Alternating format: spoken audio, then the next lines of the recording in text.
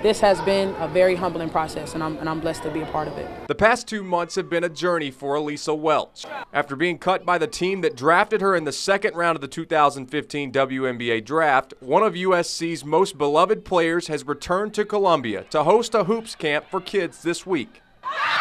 It was the most important thing on my checklist when I graduated, was to give back, to a community that's given so much to me. It's not only a chance for little ones to spend time with their hero, but also important for the hero herself. I see these kids all the time at games. These are kids who they knew my first name, and I knew theirs before they even walked through the door. So to be able to, really just kind of connect with them and come on and just have a good time.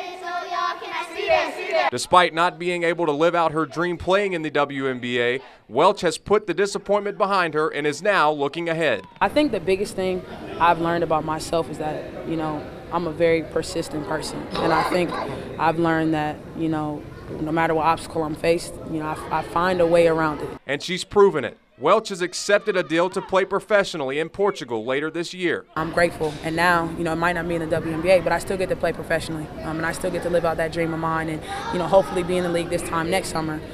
And knowing her attitude and effort, number 24 will likely get that chance. In Columbia, Derek Phillips, WACH Fox Sports.